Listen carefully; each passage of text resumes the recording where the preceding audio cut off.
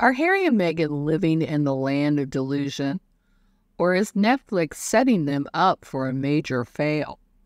I believe Netflix is setting them up. Let's talk about it. When you think about this couple, they have not been producing for Netflix, and Netflix has become the brunt of many jokes because they have been giving money to these grifters, as people would call them, with an F in front of it. Now, Netflix is tired of them not producing. But the thing is, you can't really just cut and run if you have a contract. You have to make it look like you've been trying to get things out of them and that they were just not producing. So they will go along with an idea that they might have and make them do the production of it. And it doesn't necessarily mean by the time it's in fruition and made that Netflix will even air it. So when there's talks of these new ideas from the couple, Netflix is like, okay, fine. You hire everybody, you get it done, and then we'll see whether or not we want to put it on the television. So with Harry's new effort talking about polo and it being his passion subject, this may not ever hit the air, and I believe it won't. Polo is not something that most people can really grasp an interest to. Unless you play or have been born into royalty or have a lot of money, polo is not a sport that most everyday people are driven towards. Think about it. I'm in the United States, and the United States, we have our football, and then we have baseball, and then we have basketball. Those are the major sports that most people get behind their team and watch and get a very huge interest in their lives in. Polo is not really one of those sports. Polo is something that a wealthy person may give a huge donation to the charity that it is working with, but because they're looking for a huge tax write-off. Not necessarily that they want to play or they know anybody who's playing. It's more or less something to go, watch, be seen at, and give a little bit of a donation to.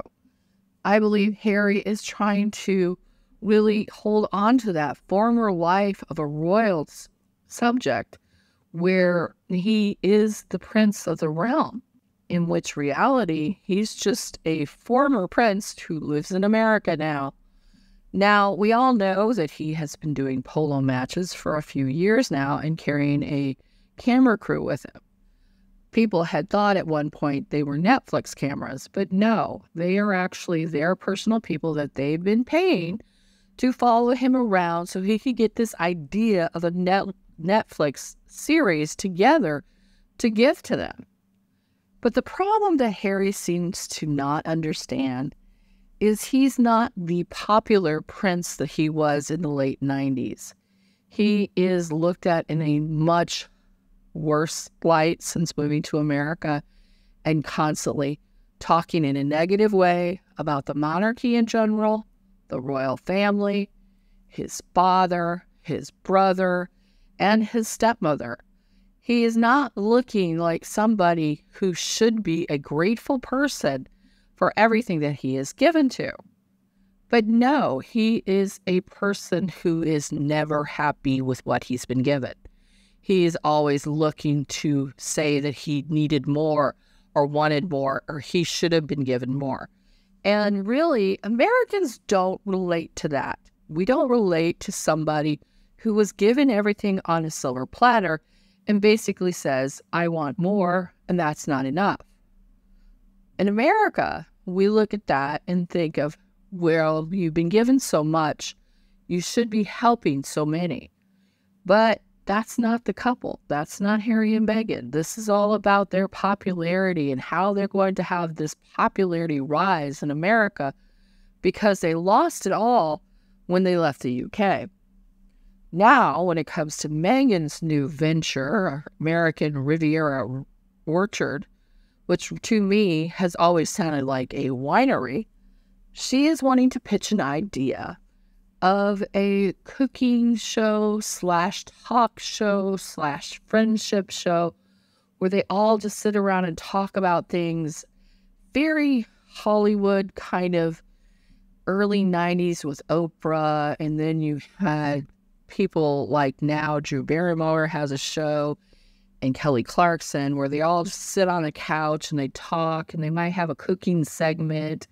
And then they'll have like a friendship gab, or they'll all talk about, oh, do you remember this and that and everything else? But really, Meghan doesn't have a wide circle of friends. She might be able to get a few people that came to her podcast, some cast-off friends that most people don't either know or don't want to know, or she might get Serena Williams to pop over for a few minutes. But she doesn't have this huge circle of friends that really seems like something you want to get into and be part of and want that to be your way of knowing her. But that's what she's wanting to do. I think her jumping the gun and doing her Instagram page and her website really showed her how truly unpopular she was. Because in her mind, she thought she would have millions and millions of subscribers by now, which is definitely not the case. I also think her having nothing on the Instagram or nothing on the website, except for some really creepy photos and a creepy video, it really looked more like American Horror Story than anything that would be a positive brand for her.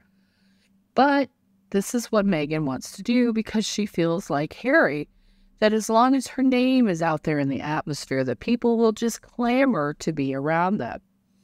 I think one of the reasons they have misguided it is because they are becoming almost so disliked in the Hollywood community because they're users. They're constantly borrowing people's jets to go places. They never pay for themselves. The typical person who has a lot of money but still is using the person who's working for theirs. Now, why I think Netflix is setting them up to fail is simply this. When it comes time for any type of renewal talk with their contract or possibly even leaving, they're going to be able to say to this couple that we gave you these opportunities. We gave you the ability to put these things up, your polo show, your talk show, your website thing, but you never truly came across with any actual production. And without any production, there's no work. And without work, there's no contract, and we definitely don't need you anymore. So I think Harry and Meghan are either going to put up or shut up, because in the end, if they don't produce, Netflix is just going to move on. As a sponsor of the Royal Navy's newest frigate, the Princess Royal has visited HMS Ventura and Ross. Her Royal Highness met with those responsible for constructing the UK's first Type 31 warship, as well as the sailors charged with breathing life into the 455-foot vessel and turning her into a working warship ready to serve around the globe. The Princess Royal is also royal sponsor of Devonport-based assault ship HMS Albion, Commodore-in-Chief of Portsmouth Naval Base, and the chief commandant of women in the Royal Navy, among numerous long-standing associations with the senior service. As the ship's sponsor, Her Royal Highness will have an opportunity to be the guest of honor at key moments in HMS Ventura's life, such as naming her and commissioning ceremonies, and will receive regular updates on the ship's deeds and the activities of the 100-plus men and women on board. Today, with the frigate still under construction, the ship's company were introduced to their new sponsor as the Princess Royal toured both the assembled facility and Ventura itself. The frigate is more than 2 years into construction, with the hull and much of the superstructure complete, and is covered as state-of-the-art assembled facility with the defense firm Babcock is building all 5 ships in the Type 31 inspection class. When completed, Ventura and her 4 sister ships will perform widespread duties around the globe, anything from operating independently on maritime security patrols to escorting the Queen Elizabeth-class aircraft carrier strike groups to operating side by side with the UK partners and allies. To complete the visit, Her Royal Highness was presented 2 long service and good conduct medals to 2 of the HMS Ventura's ship company, including leading hand Adam Duncan, the ship's newest and most junior member. Wallis Simpson, the Duchess of Windsor, was frantic with worry. October 16, 1946, Wallis and her husband, the Duke of Windsor, the former Edward VIII, had left Edinburgh Lodge in Berkshire, where they had been staying with friends, for dinner at Claridge Hotel in London.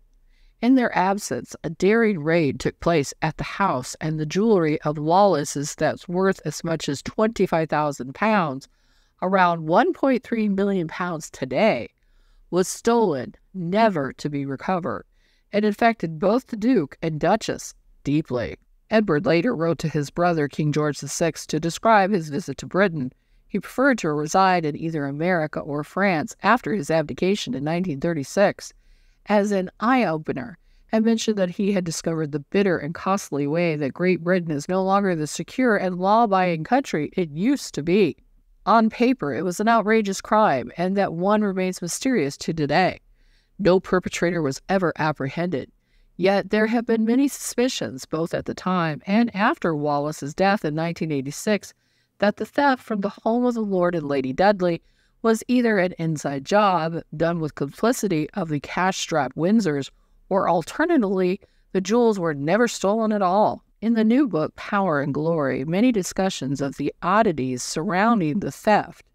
The first one is, rather than placing the jewelry in a secured locked strong room, they left it in a box under the bed. Although the room was being watched by the Windsor's detectives, these were able to enter the house around 6 in the evening as the detective left for dinner. The burglars were said to have climbed up a long white rope and climbed through a window of the daughters and went straight to the Duchess's room, ignoring all other items of value, taking the jewel box under the bed and leaving undetected.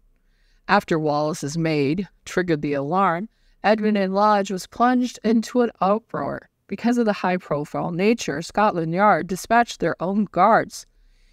When Edward and Wallis arrived, they had behaved in almost exaggerated panic and anger.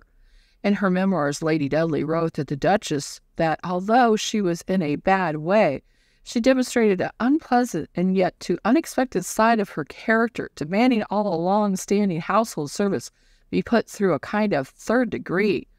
The hostess refused, saying that all of except one kitchen maid were old and devoted staff of long standing. Nonetheless, Wallis interrogated the maid as if she had committed the crime, despite the complete lack of any evidence against her. While Lady Dudley allowed that they were both demented with worry and near to tears, this was not becoming the behavior of a duchess. The next day, 18 individual earrings were found scattered nearby the golf course. Much to Wallis' continued anger, none of them made a matching pair. Fabergé boxes and a string of pearls had belonged to Queen Alexandra, the Duke's grandmother, was discarded as if they were simply worthless trinkets. A selection of the missing jewelry was made, and it was an impressive list. Rumors soon circulated that the jewelry was worth as much as £250,000, leading Edward to put out a statement saying this is absolutely no truth to this statement. The value of the jewelry was not £250,000. It was more like £20,000. He sighed to his American friend, Robert Young, that the crime was a tough break, both for the substantial financial loss and because the sentimental and historic value of some of the objects are far higher. He suggested that I have not yet given up hope on the recovery of bits and pieces of the haul, but we are both feeling pretty sunk about it right now, and blame the press for worsening matters, saying the sensational British newspapers have not spared us in capitalism upon our misfortune. Nor were the police helpful. Inspector Capshick immediately decided without any evidence that the robbery could not have been an inside job, nor that the Duke and Duchess could have had anything to do with it. Instead, he decided a 27-year-old local man and petty criminal, Leslie Holmes, was the perpetrator. The inspector became obsessed with trying to prove Holmes's guilt, but was not able to do so. In 1987, Sotheby's in Geneva held a sale of Wallis's effects, and at least 30 of the jewels that were supposed to have been stolen were offered at auction. Leslie Field, the official historian of royal jewel collections, stated that I believe the Duchess of Windsor defrauded the insurers by overstating the numbers and identifications of the jewels which helped dispose of, and then they had from the beginning been in a strong box in Paris and remained there. The most charitable view is that there really had been a robbery conducted by a person or persons unknown, and that Edward and Wallis capitalized on the crime in order to pocket the insurance money, exaggerating the losses for their own benefit. The less generous perspective is that it was a phony theft and they had planned by the Duke and Duchess from the beginning, which would support Lady Dudley's belief that Wallis' show of outrage and anger seemed disingenuous. Either way, it shows the most controversial royal couple of the 20th century in a uniquely unflattering light, even if we may not know what the definite story of what happened that evening at the Edmund Lodge. The Duke of Edinburgh has attended the commissioning ceremony of a new naval ship, which will help safeguard UK waters from underwater threats. The Royal Fleet Auxiliary Stirling Castle was formally dedicated during a high-profile ceremony. The ship marks a move away from traditional mine hunting, embracing cutting-edge technology as she acts as a mothership for an array of remotely operated and autonomous systems, which will scour home waters looking for mines. With Stirling Castle due to begin operations later this year, a break from training offered the ideal opportunity to welcome the new ship into the RFA family in the presence of the service's Commander-in-Chief, the Duke of Edinburgh. RFA Stirling Castle is helping to extend the reach and effectiveness of the Royal Navy mine hunting operations and to make it safer for those sailors whose job it is to locate and destroy mines. His Royal Highness joined Commander David Ingalls, the head of the RFA, and civic leaders from Stirling on the tour of the ship, which will act as a mothership for an array of remotely operated and autonomous systems that will scour home waters looking for the mines.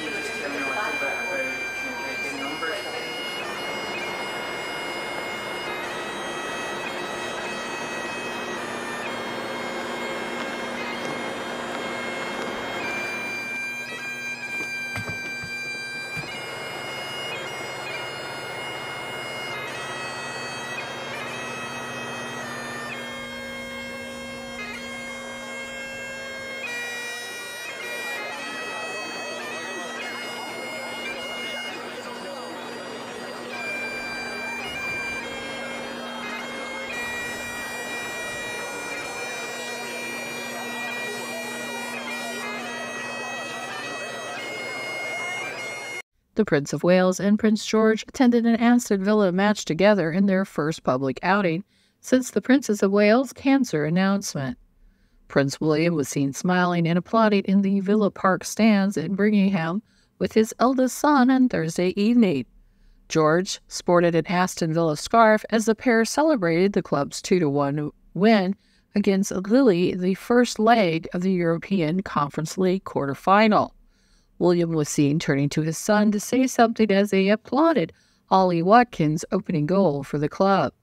In March, the Princess of Wales revealed she was undergoing treatment for cancer in an emotional video message. She, the Prince of Wales, and their 3 children all missed Easter Sunday service at St. George's Chapel at Windsor Castle, following the announcement despite attending last year. Since revealing the diagnosis, the Prince and Princess of Wales are said to be enormously touched and extremely moved by the public's warmth and support. The king, who has been carrying out low-key official duties behind the palace walls, made his most significant public appearance at the Easter service, since his own cancer diagnosis was announced in the start of February. He was described by the palace as being so proud of the princess and her courage and speaking out, and is said to have been in close contact with his beloved daughter-in-law. Prince William has been a long football fan and posted a message of congratulations to the Lionesses, Rachel Daly, on her retirement on the Prince and Princess of Wales social media accounts earlier this week. I always love to see Prince William and Prince George together when they go to sporting events. They seem to have such a wonderful time. They really have a closeness. And with everything that is going on with Princess Catherine and her illness, it is a good sign for them to go out and have this father and son time. When you're in the royal bubble, you always seem to have all eyes on you. And when they're having a good time and just enjoying themselves, watching one of their favorite teams, watching one of their favorite sports, is a really wonderful thing for them to do. And I'm so glad that William and George were able to be there and have such a good time.